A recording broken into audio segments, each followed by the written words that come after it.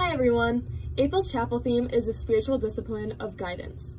One of the best ways to practice the spiritual discipline is to seek guidance from others by asking questions and listening to their responses. The Holy Spirit uses relationships and people in our lives to speak to us. So we as a Christian Ministries team decided to get questions from you and then seek guidance from some of our teachers. And we hope that this helps you a little in this time of uncertainty.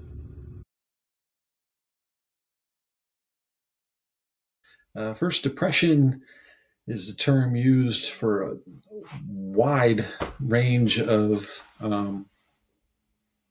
severity in that. And if it's severe, that's beyond my advice. Two main things I would suggest. I need to do better myself. Routines. The more our life is in a routine, the more safe our brain feels, the more comfortable we will feel. So that could mean set an alarm and get up at the same time, go to bed at the same time every day. That's a big one. And also exercise is a big deal. So routines and exercise. Choosing a specific time each day. So for me, that's morning, and sticking with that every day until it becomes a habit. And I choose the morning because I feel like when I spend that time with God in the morning and read my Bible and pray, that it sets my mind right for the day. It changes my behavior. It changes how I speak, how I think about the day, my outlook. And I think for me, that's the point of devotions, is to build my relationship with God and change how I act. For me, growing up, I don't think people talked about doubt much, and I think that made it a lot harder when I was having doubts and wondering about things. I think it's really important for us to be open with the struggles that we have with each other. We're called to community, but our culture is very individualistic, and I think that makes it kind of hard. But we need to talk to each other about the doubts that we've had and the struggles that we go through. My Spanish 4 students will recognize this book, Separated by the Border, by Gina Thomas. At the end of her book, she has this chapter, about 20 pages long, of her reflections on all that her family went through and her foster child went through and her foster child's biological mom went through. And she's pained. It was a very painful experience for her. And like all of us, she had to try to work through that pain. We all have something in our lives that is painful, something that we are struggling with, something that we are questioning, and something that does cause us to doubt sometimes, doubt our faith, doubt God's presence. And so she writes this: lament is a biblical discipline that we often ignore. It's so true. Why do we ignore this idea of lamenting? The Bible has an entire book dedicated to lamentations. I think that God really invites us to lament. He invites us to question and to wonder. I think the key in dealing with doubt is bringing it before God, bringing it before people who you trust, who you can talk to, who you can talk through these things with. Gina Thomas is a proponent of writing out your lamentations, like a journal entry, and even doing it in acrostic form, where you literally take the alphabet A through Z and you give a term to each letter that represents something in that pain, in that doubt, in that confusion. And then she suggests that you pray over it. And so this is something that I have come to do. Now, I haven't done the acrostic lamentation, but I have put lamentations and questions in my prayers, and I think that's something that we all need to work through. So is it okay to doubt sometimes, to wonder, to question? Yeah, I think so. I think actually it's important to ask. If we never ask, we will never know. And I do believe that God will give us an answer. It might not be an answer that we're looking for. And there are some things that we may still continue to be confused about. And that's okay. Because the truth is we are not going to understand everything. And we might not even be happy with everything. But I believe if we are going to God, if we are writing down our doubts, our questions, our lamentations, it will help us work through that piece of our faith, and we will continue to grow as Christians and as a community.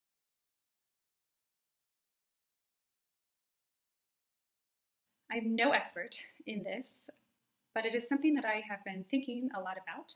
So when we look at the world and horrible events, when we look at things like the pandemic and all that coronavirus has taken from us, if we look at the negative side of it, all of the pain and suffering that it has caused, I don't know.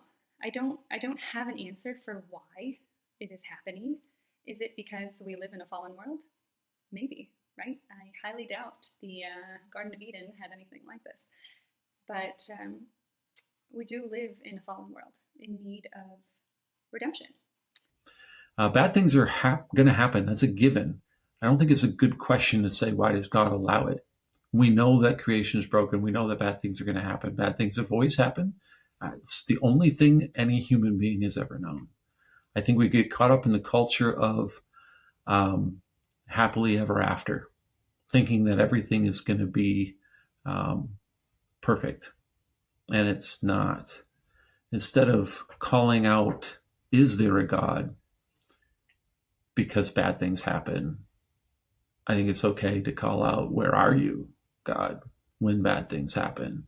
We need to be searching for God in our lives, when we're in the desert times of our life, when we're having hard things happen.